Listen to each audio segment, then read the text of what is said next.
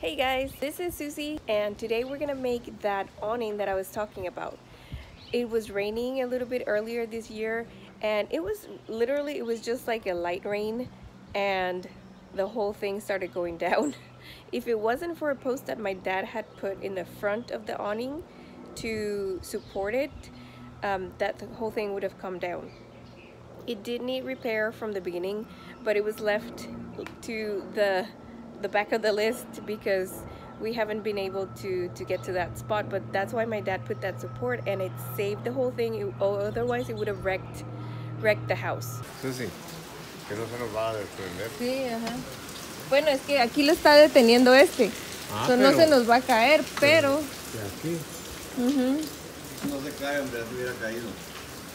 No, es que no se cayó solo por la gracia de esto. Gracias a Dios que el papadito puso esto.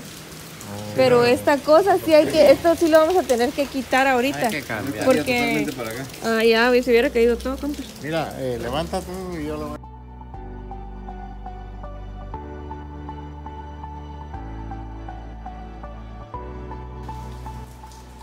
So this happened, guys. The whole thing went down.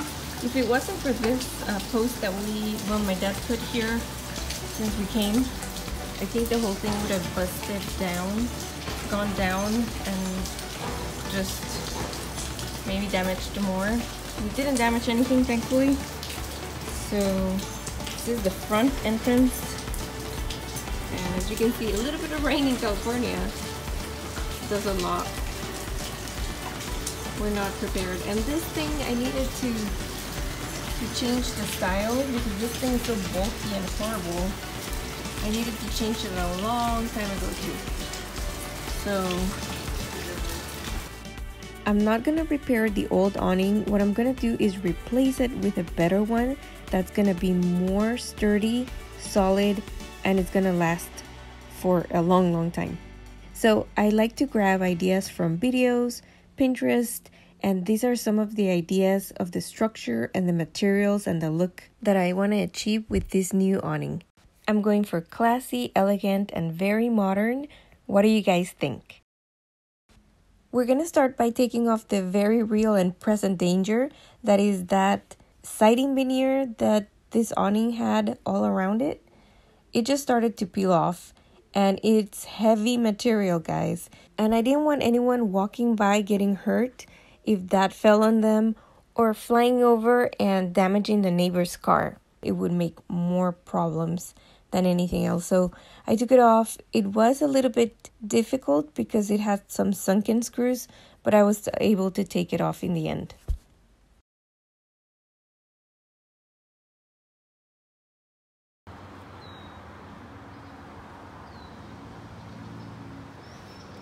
So you see this?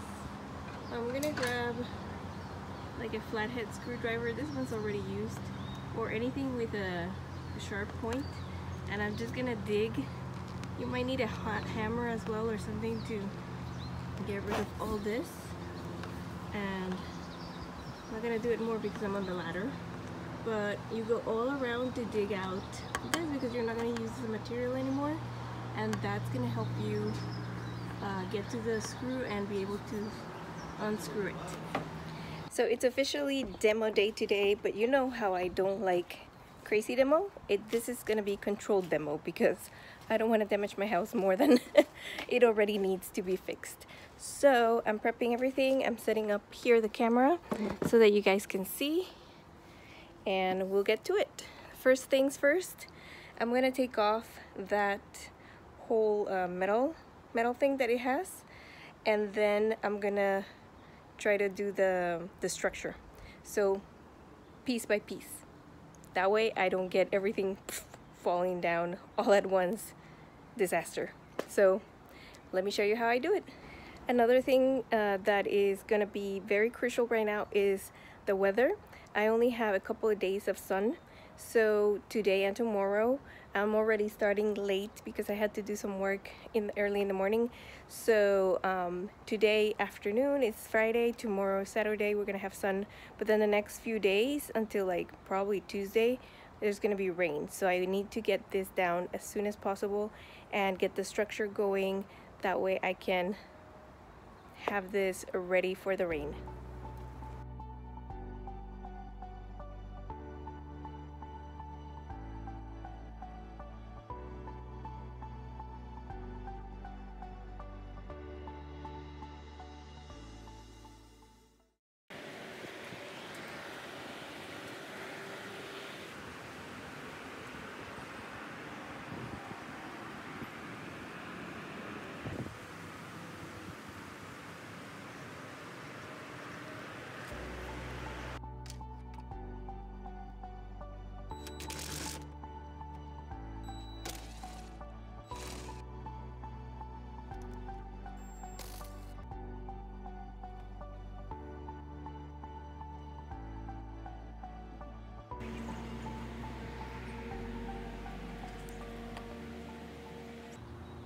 Yeah, thank goodness I didn't see it.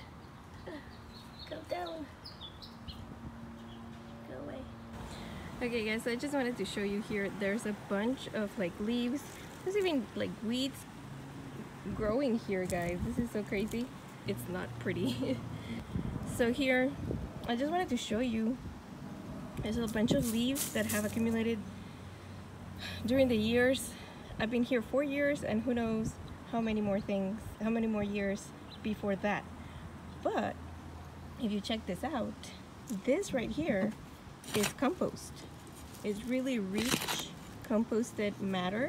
All the leaves, all the sticks, all the things that have fallen from the trees around. And so I'm going to collect this, and I'm going to put it in a bucket, and I'm going to put it in my compost bin, because this is good rich matter that I am harvesting from my roof, from my awning. So kudos to the awning for at least doing something really good here.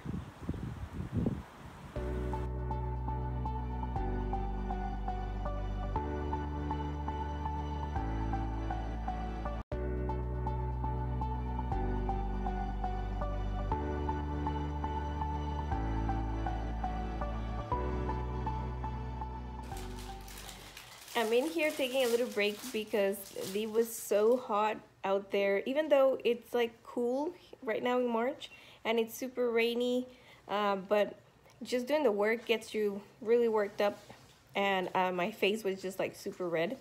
So I needed to come take a break. I ate an ice cream, and then I took out 3 of those buckets from the rich soil that I showed you. Just amazing.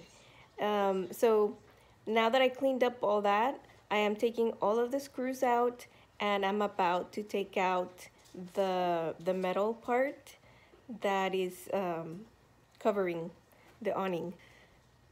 I think I had enough of a break. I can't stop, otherwise I won't get up again. So let's go back outside.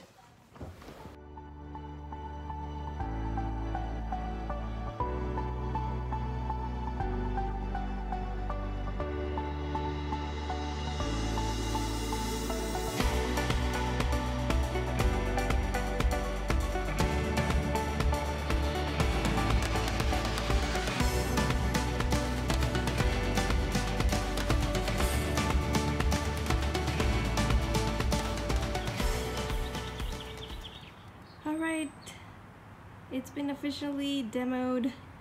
There was crying, there was yelling, there was many things, guys. Now that we're all done, kidding aside guys, now I can go and see where the studs are.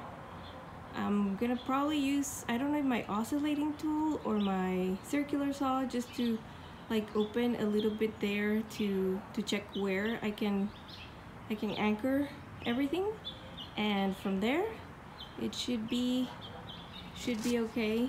I did notice that all this part over here needs to be cleaned up, painted, and they had cut that piece there. They cut the part right there, as you can see. So we need to mend that, because I was gonna change it, but I don't think we can. And I'll just clean it up real well, put some paint, and hopefully that'll take care of it.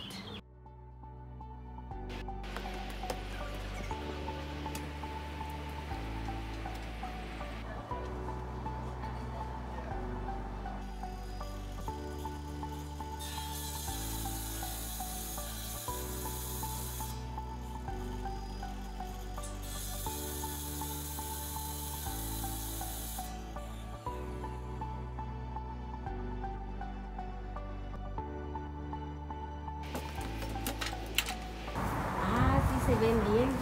Se ve bien, ¿verdad? Ajá. Entonces ahora lo que quiero Pero hacer tienes para... que marcar aquí, mija. Ya lo marqué. Ya. Está bien.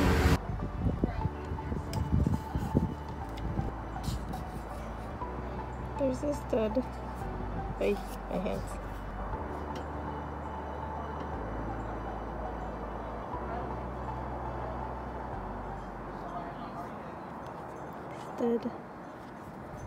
Studs right there. So I need to clean this up first, paint it, and then I'm gonna assemble the frame. The fascia there had been cut and hadn't been painted or anything, so I'm going to cut it again and repair. Then I washed with soap and water, and just that made a huge difference. And now I was ready to repair with the silicone and then do the painting.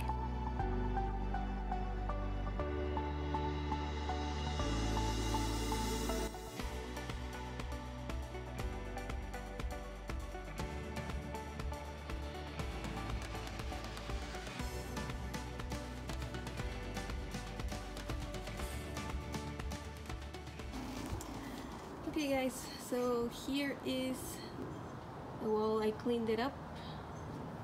Isn't that such a difference? And now I'm gonna paint and make it, get it ready for the rest. Right here, as you can see, there was like a big chunk of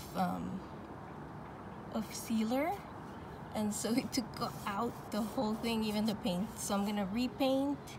I'm going to seal it up again, but nicely, not chunky like they had left it. And then I had to take off that piece there. I'm just gonna paint it, seal it, do the same here, and just clean it up to make it ready.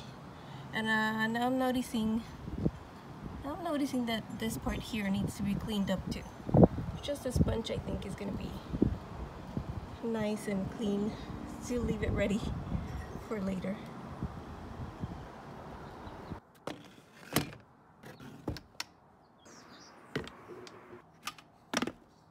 Oh.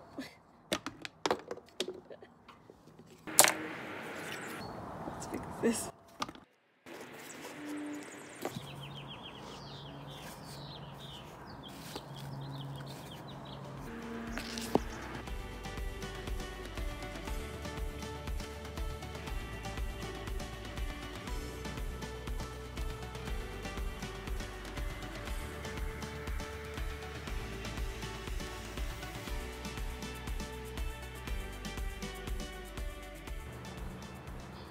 Okay, so I started cutting with the circular saw, but then I saw it was too difficult, and I remembered that I have my oscillating tool, so I ended up doing that. And right now I'm just gonna be painting, putting some white paint there, and leave it like that so that if it rains, it's gonna be okay. And then, as you can see, those are the holes that I had to do with the circular to be able to see where the beams are. And I already marked everything on my 2x4, and now I'm just gonna transfer it so that I can fasten it here and do the structure.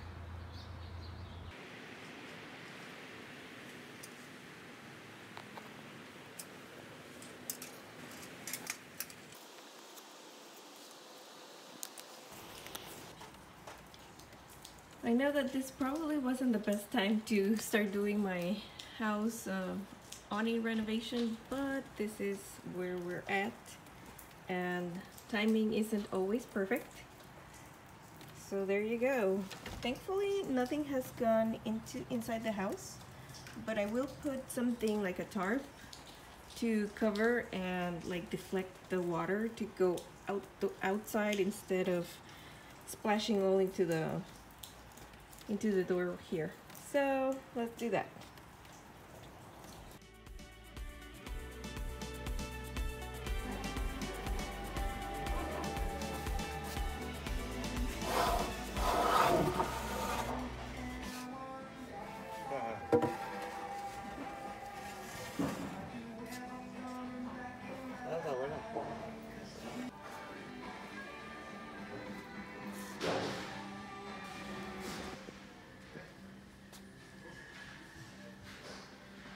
Dad checking out how straight it is, and that is our last piece.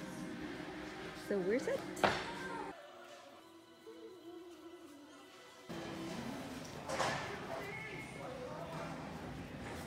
Ready? Let's go. Today I'm gonna be sanding. It's last time that I talked to you, it was Friday, and I needed to work Friday and Saturday. I did work on Friday, and then I worked a little bit on Saturday, but we had to leave with my parents. I couldn't do anything, and so now it rained all night yesterday, and now I have to get all this wood prepped, sanded, cut, and hopefully put together.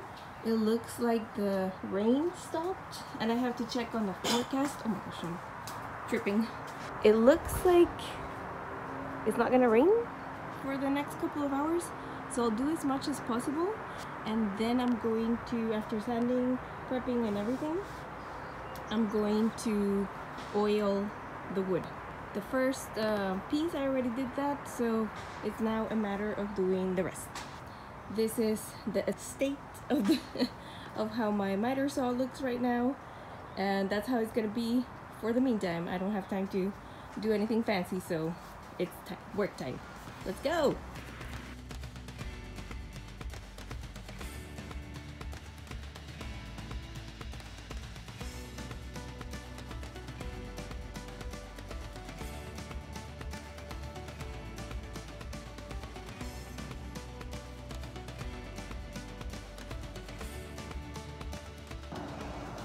And here's the wood already sanded. As you can see, it's nice and smooth. I used, I believe this was an 80 grit. I'm using like leftover sandpaper that I have, and hopefully I have enough to sand everything that I need to sand. But this is the redwood sanded to 80 grit, and then this is not sanded. You can see the huge difference that you can make when you actually sand the wood. It's totally rough. And then the other thing that I wanted to mention is that when you don't sand the wood and you oil it afterwards, it takes up so much oil. When you're sanding and when you have already sanded, this takes less oil and it looks so much smoother, more elegant, more like put together and done.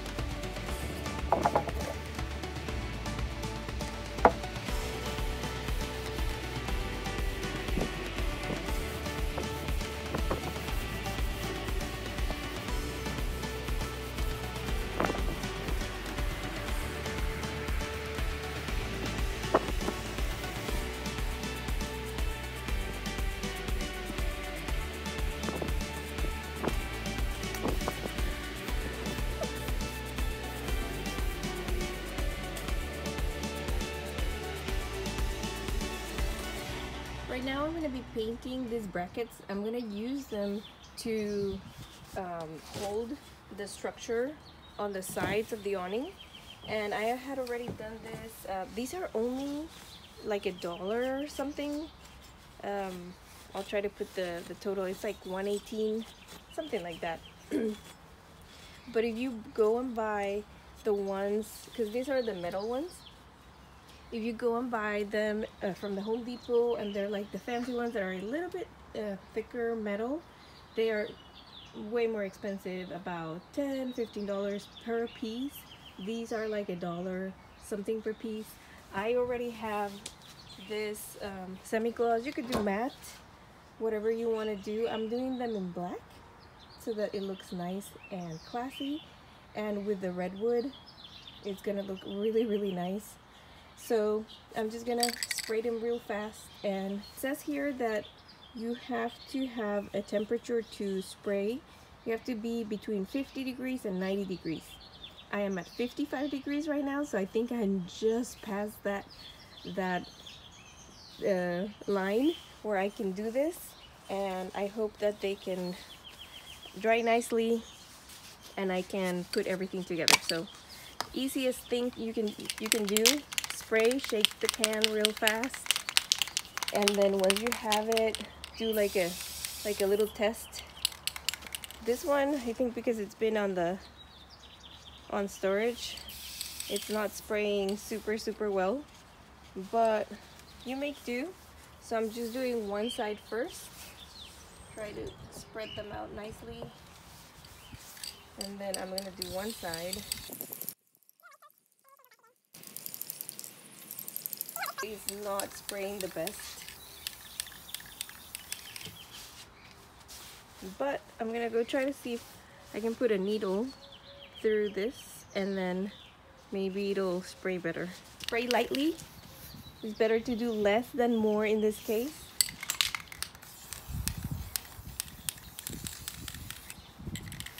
And then you can go and do another layer later. So I'm gonna try this technique where they put this wood has like some, can you see the holes? Has like, I don't know if they're holes or if it was like damaged. So, oh my god, my hand feels, I've been sanding that one right now and this other beam, and I didn't notice that this one has a lot of knobs.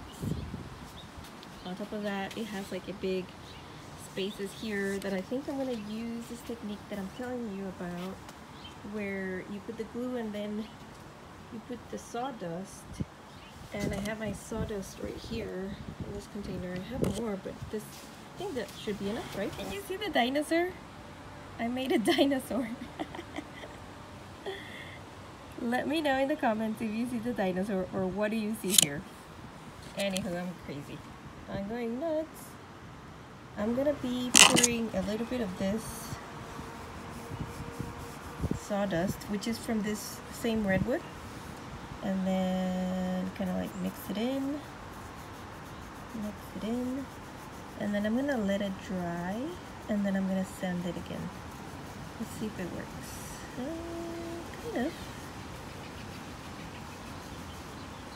Okay, let's bring it over to the side.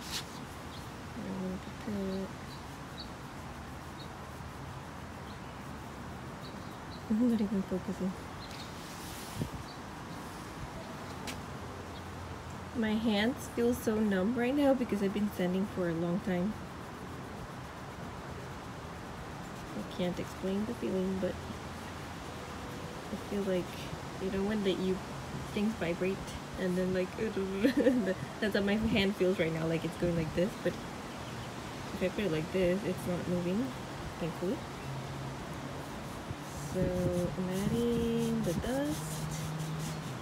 I think I might need to add more glue, but it's looking pretty good.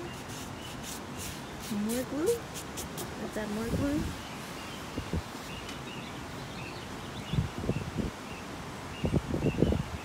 Sorry if I'm not focusing. I'm trying to focus on what I'm doing here,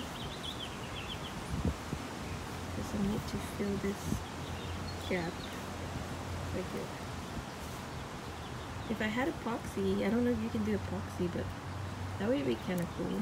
I don't know if you can do it for the outdoors. Oh my gosh, so just I'm eating it too. I think it needs more. Okay, I need to do this with 2 hands. I'll come back. Okay, that was impressive. This is so cool. So I put the glue, then I put the sawdust, and now it looks pretty cool. I don't see, there was like a bunch of like over here. Let me see on this side too. Oh my gosh, I almost dropped the dust. I think if I drop a little bit more glue and dust, I might do it, even if with the same dust that the sander throws, you can do it too. So I'll come back and show you, but right now I just want to show you before, well, in the middle. Yep, I would say this is a success. It looks pretty good. Look at that. It fills it up.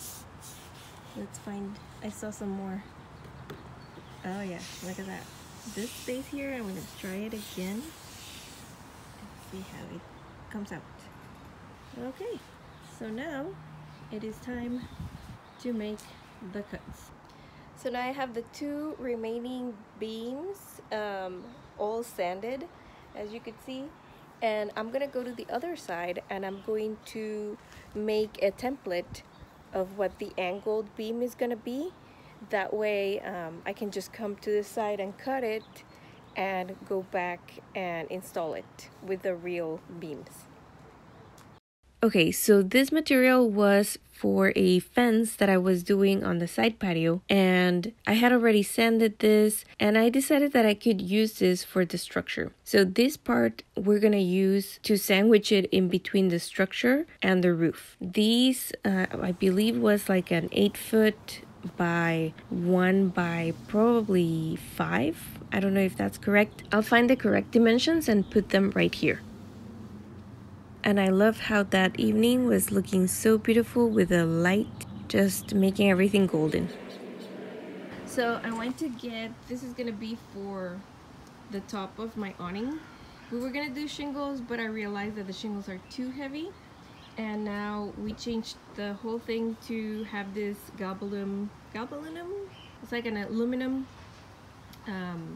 roof. And so we went to cut it. Thankfully I was able to find it at Lowe's. Home Depot didn't have it, but when I went to get it I had to cut it in half so that I could fit it in the car. And very nicely the guys there offered to do it, but unfortunately they were not doing a good job. Here is where the guy was cutting, and then he went to go find somebody, and I took over and I finished the cut, and it's this one over here. I mean, I'm not bragging, but I think I did much better. But at the same time, he cut it shorter. So I have to cut everything at the same length so that I can fit it. Thankfully, we were over and it's not gonna ruin my project, but the guy's cut, my cut.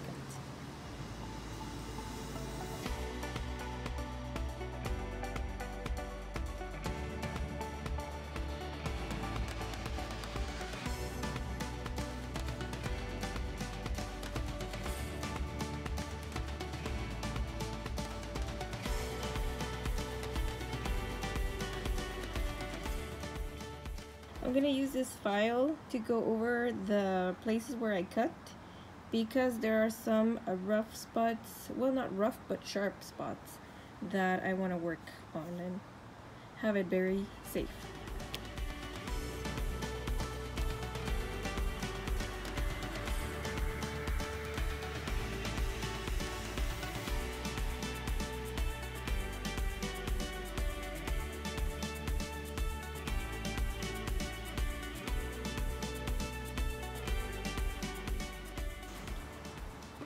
So I made myself a wall.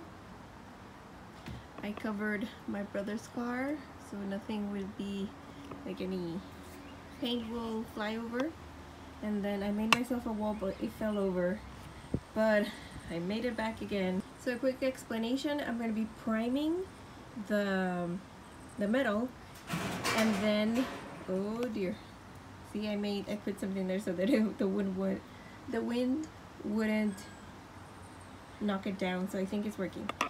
So back to this, I'm priming it, and then after that I'm gonna be doing that high heat, I know it's overkill, but I'm doing high heat spray in black semi-gloss, and I hope everything goes well.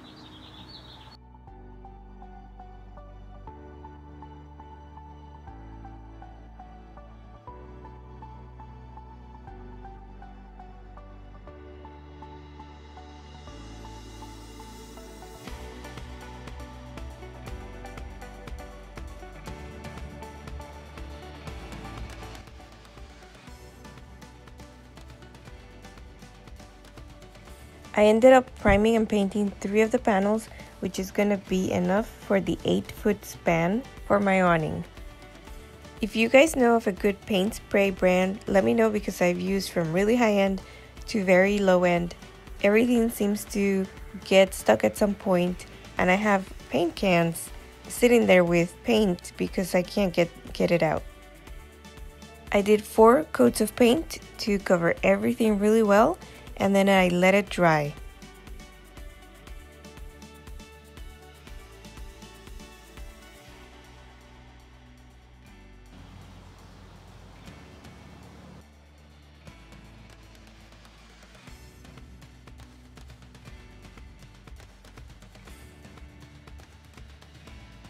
We did the demo, came up with a new design idea, gathered all the materials and prepped them for the build.